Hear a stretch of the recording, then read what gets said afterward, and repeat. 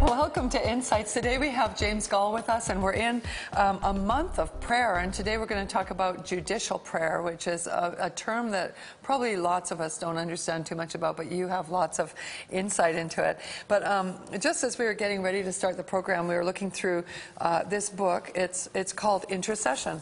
There we go. Where's the camera on it? Intercession. And inside is a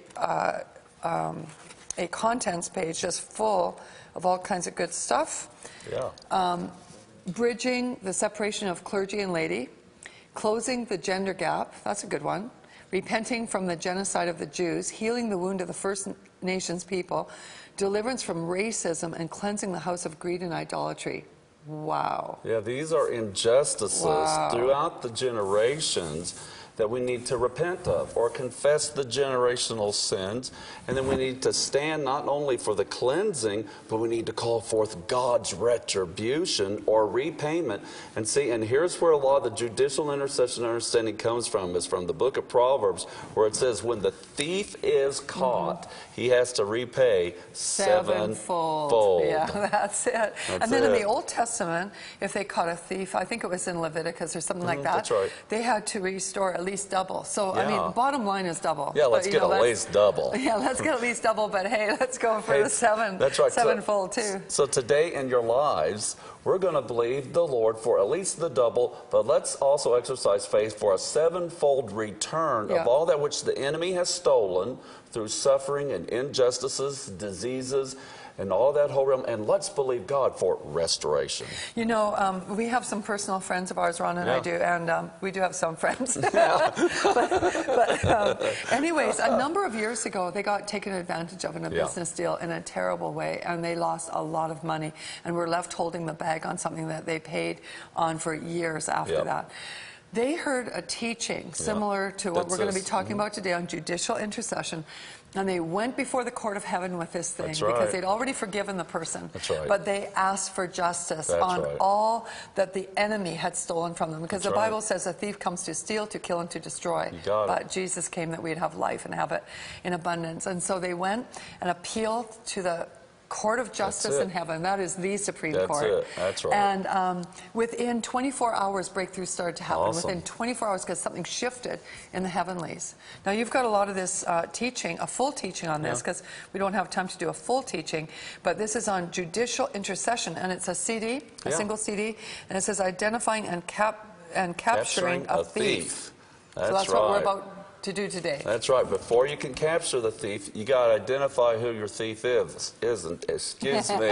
Just as Patricia, you know, this is going to be one incredible time today. Okay? I mean, and God's just going to come in, and He's just going to make whatever the enemy, the hindrances, and all that stuff, and they're just going to get turned on the devil's head, because this is about justice coming. And so, watch out, powers of darkness. Here comes the light. We're going after these things, right? That's right. You know, I just feel miracles are in the air today. Miracles are in the air. Expect one. Expect one. Now, I want you to hang on every word here. Test it against the Word of God. That's right. But hang on it. Let it get inside. Build faith. Let it explode through you, because there is going to be restitution. There's going to be justice served to many of you who are watching this program. Miracles probably within 24 hours for some of you.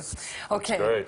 Give us as much as you can in the time that we have. Talk about this judicial intercession. In one of the earlier shows, we were talking about in the book of Hebrews, the 12th chapter, and how we come before the God, the judge of all. So judicial intercession is having a courtroom hearing. Jesus Christ is our advocate with the Father. He takes us arm by arm, and He presents us before the Father, the judge of all. Now, there's an outrageous verse out of Isaiah chapter 43 verse 26, where it says, "Put me in remembrance." This is the King James Version.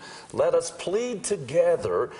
Declare thou that thou mayest be justified." Now, if you don't understand the King James Version, hold on, I'll give it to you in another form.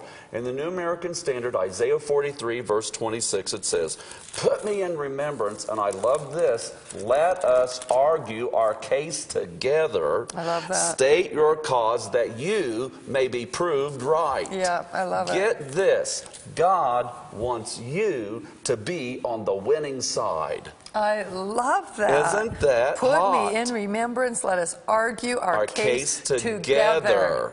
I love that. State your cause that you may be proved right. Oh, my. See, Jesus is for us. Yeah. The Father, the judge, is for us. Now, we've got to meet the conditions. And if we have sinned, and if we have fallen short, or if we have failed, whatever, hey, admit it. You know, cough it up. Just be honest. And get cleansed in the blood of Jesus. And then you come with your advocate. That's what the book of 1 John, one of the ways it talks about Jesus. And there it says, a propitiation for the sins of all the world. Well, in other words, that means for all sin, all time, all people, all places. Okay? That's you and me. And so Jesus then walks us arm in arm. He's now our lawyer. He's our defense. Yeah. And we get presented before the Father. Now, Isaiah 43 says here, now present your case before me that I can render in your favor. So this is like something official. Absolutely. You know, so I think a lot of times when we go into prayer, we just kind of like say these things off the top of the head. Yeah. And I mean, I know I do that at times myself. But there's times like when I get focused and I write down the petitions or I think it through, pray it through, ask Holy Spirit to show me exactly how to pray. Those times of prayer are so significant because you've got the counsel of heaven behind you. There is like a council room in heaven, isn't there? It's like, yeah, and that's what part of this is about, because now we go before the judge of all. Well, there's witnesses also in heaven's courtroom, and those can be the angels, those can be the justified spirits, or those have been made perfect, again, like Hebrews chapter 12, verse 22 to 24 talks about. And so in that passage, first it describes God's dwelling place. And then second, those who dwell there with God. And then third, the presentation of God himself. It says he's the judge of all. To Jesus the mediator, and we're brought before the blood which speaks. Wow. The blood of Jesus speaks. That's the covenant. Get this. Not only did the blood of Jesus speak at the cross, but there in some way in heaven, in that courtroom, there is some of the blood of the Messiah Jesus that is there in heaven. Wow. And that blood speaks today. The blood of Abel, Cain and Abel, spoke vengeance. Guess what the blood of Jesus speaks? Forgiveness and mercy. Mercy. Why? Yeah. Because James chapter 4, I think it's verse 13, says, mercy triumphs over judgment. Over judgment. So here we got it. We're presented with Jesus before our Father. Now, what are we going to present? Our case. So what is the case? What's the case? And that's the deal. You have to know what your case is. That's it. And you got to know your rights. You got to know the authority, and you have to be able to present it. Now, if you're going to go to a literal courtroom, you're not just going to show up kind of, you know, half-cocked and not prepared. You're prepared when you go to court. If you want to win. Yeah, that's right. If you want to win. Yeah. You got to go in with a winner mindset. You got to go in that we're going to get so much. We're not only going to get, we're going to win, but we're going to win big. That's right. Yeah, this like kind of prayer is win big prayer, okay? All right. And this is about recovering, retribution. And so in judicial intercession, when the judge renders, in the natural, a judge does two things. He renders who's right and who's wrong. He gives a judgment.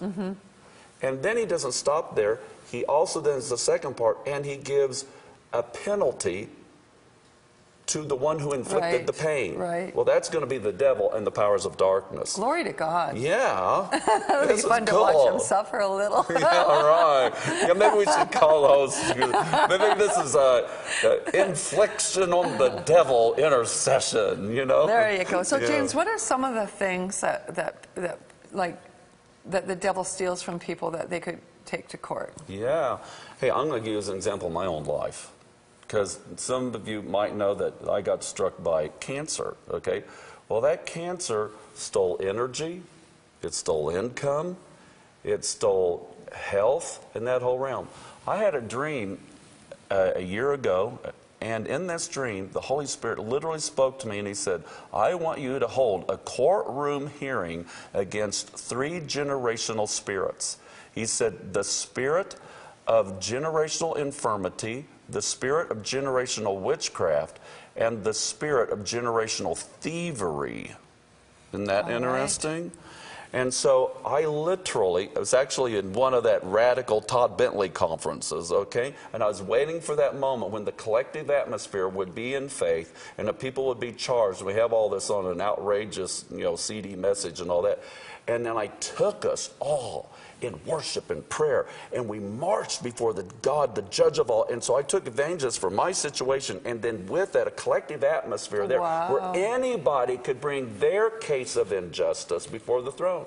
And then we called forth for the judgment to be released against generational infirmity, that's weakness or sickness. And let's stop there for a moment, because a lot of Christians don't even know that that's an injustice. Yes, it is. As born-again Christians, we've been delivered from the curse of the law, from the curse of sin, even the consequence of sin. The blood of Jesus is so amazing.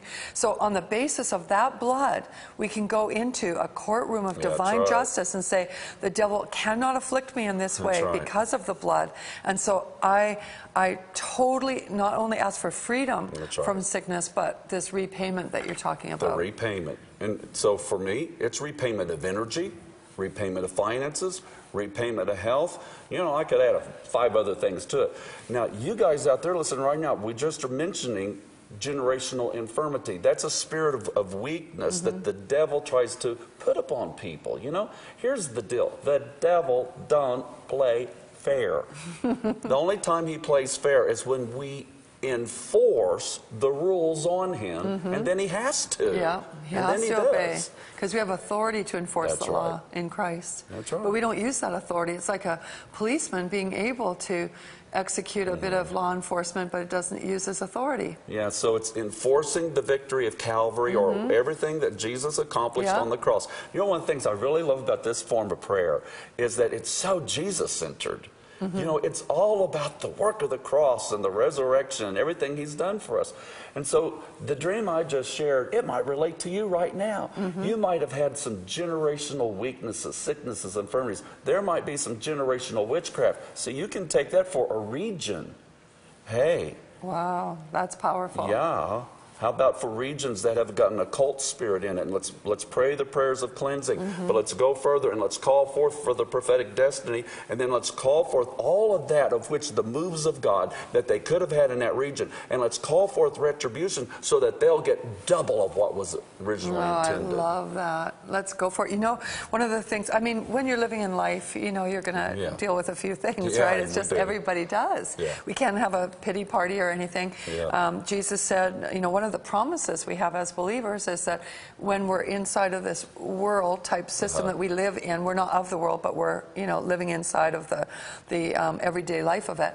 He says you'll have tribulation, but be of good cheer. I've overcome the world. That's right. And so we're going to get trials and testings, but we always say on our team, the devil will be sorry he ever tried. And that's what you're talking about. That's judicial intercession. The devil will be sorry he ever tried, because he's not going to only have to give back what he took, but this sevenfold or even at least double. That's right. At least double. Exactly that statement. One of our dear friends is on our board of directors, and I call her the grandma of the prayer shield. Her name is Beth Alvis, and she lives in Texas. And she told us... She's an amazing woman of God. She really is. And she told us, it says, the devil's going to hate the day that he touched you. And that's what judicial intercession's about. That's true. And a lot of you that are watching, you just need to rise up. There's a woman watching the program right now. You've had a hard go of it this last little while. Well, be of good cheer. Just rise up and say, devil, you'll be sorry you ever tried. Because we're going to take this issue to court. And just in a few moments, we'll teach you all the practicalities. We're actually going to do it. We're going to take the devil to court, and he's going to have to repay everything that he took, and we're going to claim this sevenfold return. So all of you that are watching, just get excited, and right after the announcement, we'll be right back, and we're going to just do the stuff. Well, here we are, and on God Talk, we're going to continue to share a little bit about judicial intercession. But what I'm excited about is we're going to do it. Yeah. And we've got James Goll with us, who's into judicial intercession. Hey, I love this, because you know what God does? He sits in heavens and he laughs. Yep. So, let's just come up a little higher, and let's get God's perspective on the matter. And we're just going to laugh over the injustices, and that's just going to be the way that the devil devil's just going to hate it and he's going to back off. I want to give you a definition before we get into do this little prayer set on what the word plead means, because we looked at Isaiah 43:26 where it says, put me in remembrance and let us plead together. The word plead in Webster's dictionary means to argue a case in a court in law, to entreat, or to appeal earnestly. And then in the Hebrew language that the Old Testament is written in, it means to judge, pronounce sentence, vindicate, punish, or to litigate. Are you ready? All right. Awesome. I love this. Yes. Well, a lot of times when I do this kind of prayer, I first of all get a piece of paper out and a pen, and I try to define exactly what I'm going to court with, because are going to go to court with. Because if you go to court, you have to have your charges clear, right? It's true. So that might be a good idea for you all to just think about, you know, like, what is it that you can take before the supreme judge of all the universe, you know, an area of violation where the enemy has violated your rights as a covenant believer, because God wants you completely whole and sound in all things, you know. He just loves you. He wants to give you blessing. He's a God of more than enough in the area of provision, health, strength, friendships, anointing, dreams fulfilled, all of those things. So ask the Holy Spirit to show you what your case is and write it out, clearly define it. I think it's really important to have this clearly defined. You know, I want to pray into an area right now where people have had they feel like their dreams have been stolen from them. And I mentioned earlier about a spirit of thievery, and the thief comes to kill, to steal, and to destroy. And so that could literally be the spirit of revelation, and the enemy has entered in and has tried to rob that away from you. Or it could be then using the word dreams in a more broader, generic way about destiny and hope and your future. So right now, we bring before the Father, walking arm in arm with the man Christ Jesus. And we now walk up and we give an approach with boldness, rising up with every step we take. Faith is rising up within us. The Word of God is stored up in our heart. The blood of Jesus is upon our minds and our hearts and our hands and our feet. And we forgive all those who sinned against us. And we release them with mercy and we forgive. But right now, I just bring before you this case of dreams being robbed. Yes, Father, we do. Destiny being taken away. Hope being just taken away. A thief came. And so right now, I bring before you this case of dreams being robbed. And I make a holy appeal. We forgive all those who misunderstood. And we forgive all of those who slandered against us. But right now, we bring an appeal. And we just say, when that thief is identified, and when that thief is caught, and I call you a dream robber right now. And we call forth the Father, release your judgment now. Yes, be like a cowboy and release your lasso right now to tie up, to bind up. Right now, I just see that thief, that dream robber, and the Father has just released like a lasso in the Holy Spirit and has just tied this thing up right now. It's bound. In other words, that's the biblical language. It's tied up. It's inoperative. And that thing is sort of like squealing right now because it just don't like this. But this is awesome. And the angels are actually rejoicing. And that thief of the dream robber, spirit of thievery, is caught right now. And so right now, I speak forth the opposite spirit. And I'm just in alignment with the judge. And I just see favor being granted. Favor is being granted. And I just speak to you that there is a multiplication of the spirit of revelation. It's coming upon you right now. There is going to be dreams multiplied to you in the night season. Some of you are going to go to sleep tonight. You're going to have 2 dreams. Some of you are going to have 3, but you're going to have a quickening, an awakening, and it'll be the very opposite. And see, and even that of which got taken away is going to be multiplied to you now in Jesus' name. Wow. You know, I got a specific word of knowledge for someone as you were praying, and I know that that prayer touched many lives. Like many of you are going to get breakthroughs within the next little while because it shifts something in the spirit. That's right. But one of you is a gentleman who's watching the program, and you had applied for a job promotion. There was a job vacancy in a higher level than what you were operating in that came available. And so you applied for it, and really you should have gotten it because you had the education for it, you have the skill for it, you have the time with the company, but something happened and there was some kind of a deceptive interaction that happened with another person and your boss, and it flipped over and they got the position instead of you. In fact, you were almost like, it was almost like a demotion rather than a promotion. And you were just totally brokenhearted by that. Something happened. Hope deferred makes the heart sick, and something happened to you at that time that just kind of caved in your faith because you went with confidence. Today, as that prayer was being made, as we took this whole thing about stolen dreams before the Father of justice, the God of all justice, the supreme judge of the universe. Right. As we took that before him, I felt the Holy Spirit tell me that you are going to come into a really massive breakthrough, and that position that you were believing for is going to look like a small dream in comparison to the dream that will be fulfilled for you in Jesus.